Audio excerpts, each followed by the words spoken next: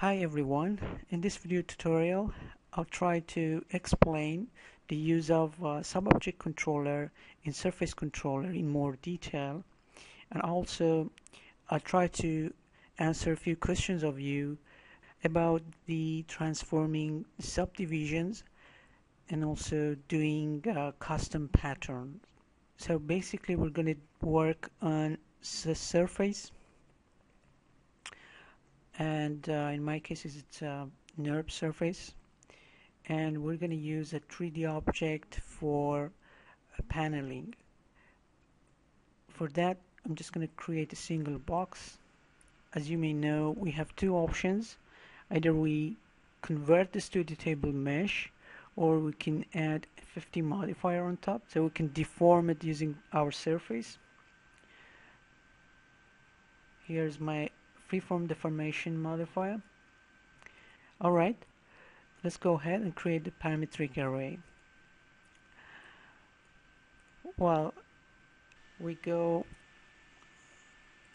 with 10 by 20, and we obviously want to change the 50 modifier control points, so we say yes to this. Firstly, let's set up the transformation using the surface controller.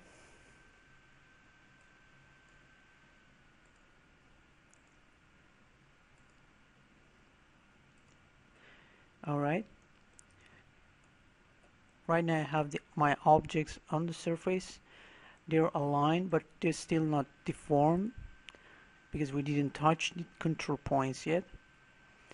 Let me just check the edge faces so we can see them better. Shade, that is good. Okay, we go under the free FFT modifier and we check all the control points. Here we use the surface controller. I'm going to use one single surface controller for all the control points, and since I have only one control point, I need the SubObject controller to manage the UVW offsets. Alright, now let's pick the surface and update the array.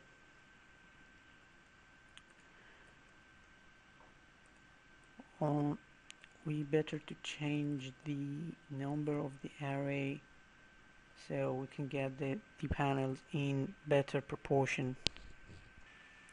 Okay, I think this is good. Well, the first thing I would like to show you is the pattern option here. The pattern option lets you to choose different kind of pattern based on the geometry and the surface. So for example, using the running bones option, it creates kind of staggered pattern on the surface by shifting every other row. There are other patterns that these probably won't work with the square panel. To see their effect correctly, you need to have a triangle and hexagon panels. Now the question is, what if you want more variation in your pattern? Probably a stone wall with different size of stones. Well, there are two approaches in this. One is to link each item to its previous item and find the proper position based on the location of the previous item. A tutorial was posted on website on how to use link controller to do so. You can check the tutorials on parametricarray.com. You can search for link. Okay, here is this tutorial, the basic of link controller. I recommend you to watch this video. In this video we're not doing surface paneling, but we're using the link controller to create a random pattern like this. But obviously you can use the same principle when you're doing surface controller. Alright, another solution is using the custom pattern tool. The custom pattern tool is asking for an example.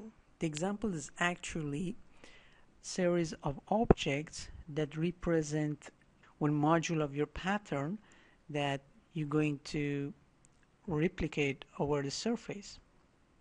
Notice that all the objects which you're going to use as an example must be instances, and it's also recommended to use the same object as you used in array. So to create an example, I'm just going to create a box just like what we did to create our array, and just to show you in perspective, this is a box. Since all the objects in this example must be instance, to create variation of the block size, we only can use transformations on the instance of objects such as move, rotate, and scale. So let's go ahead and create different variation of this block. We're going to create an instance and we're just going to scale it in X direction.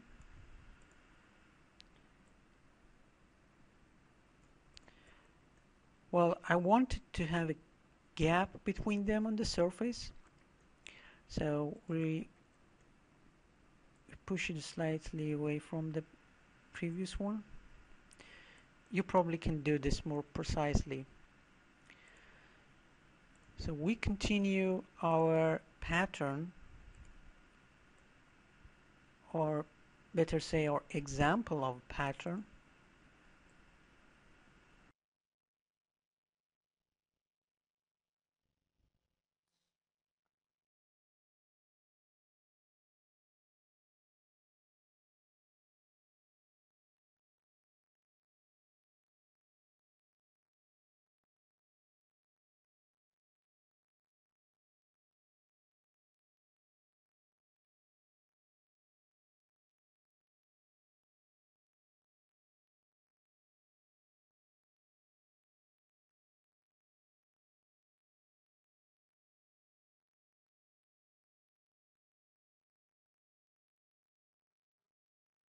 Okay, that's enough for now. Notice that when you're using custom pattern tool, the first row and last row of your pattern, and also the first column and last column of the module must be identical, which means you need to, at the end you need to clone the first row,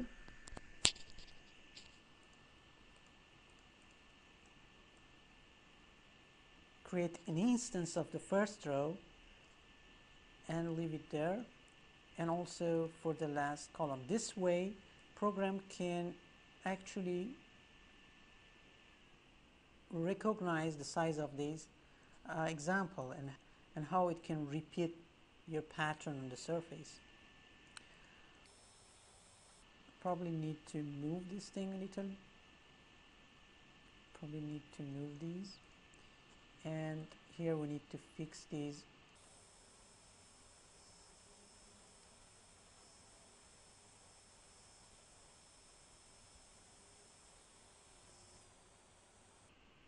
Just need to scale this a little bit down.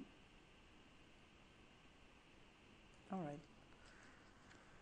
Okay, that's good. Now what you need to do is to select all the objects in example and then click show me an example button. Here program asks you about the grid size. Finding the grid size is pretty easy and straightforward. You should count the objects which you have in X direction, and here I have 5 objects in X direction. This gives me the first number, and then the objects which I have in Y direction, which is 4. So my grid is 5 by 4. So you select the grid size and then press the confirm. Just make sure the pattern is in horizontal mode and then press apply.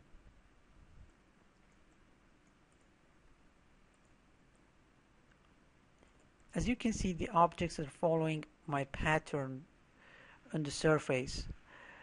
Well, to make it more dynamic and to avoid these straight lines Because of these straight lines, I can easily read where the module starts and where it ends.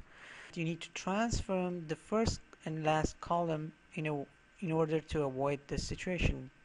We can slightly shift the entire row to avoid the straight edge at the beginning of the pattern.